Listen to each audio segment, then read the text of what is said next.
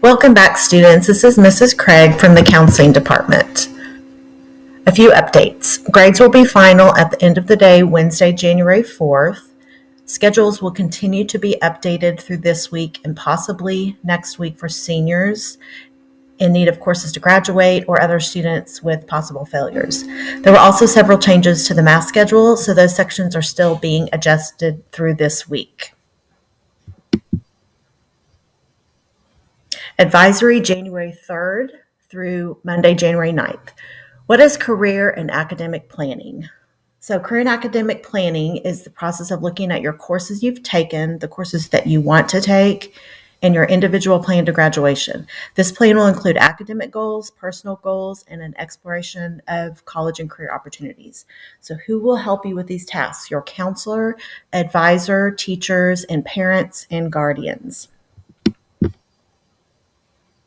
So this is the timeline of tasks that you will complete this week and then through Monday. And I just noticed that it is January 9th, next Monday, so I will update that date. So today you are watching this introductory slideshow. Next, you will watch the course catalog video that Dr. Miller has provided. And then you will watch the course videos with the remainder of the class time. And then you need to take your time throughout the next week and the coming weeks before you meet with your counselor to look at the other courses that you might be interested in. On Wednesday, you will work on your Naviance course planner, updating the courses that you've completed through the fall of this year. We are not going to worry about grades at this time because final grades are not complete and you will not be able to see your transcripts yet.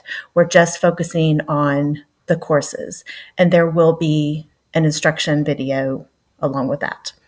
On Thursday, a credit check. So you will continue the credit check you either started last year. You should have saved that in a Google Drive that we asked you to create called your current academic planning folder. If not, you will have a link to a new credit check that you can complete at this time. Your advisors will be given your individual transcript worksheets, so you'll be able to work from those. On Friday, you'll be introduced to the registration form. There will be also a detailed infographic with all of the links you will need for registration process for the next school year. This is a very important form. You will need to bring this with you when you meet with your counselor. English teachers will let you know when your meeting date is scheduled for. We will be meeting with all students, grades 9th through 11th, throughout the month of January in your English classes. So that form is very important to have with you. On Monday, January 8th, we will wrap up all the tasks that we started from Tuesday through Friday for students maybe that were absent or that you did not have time to complete. Before students meet with their counselor, it is important that you have all of these tasks completed or we will need to reschedule your individual time. So if you have any questions, be sure to reach out to your advisor, and any specific questions, you can email your teacher. Email your counselor.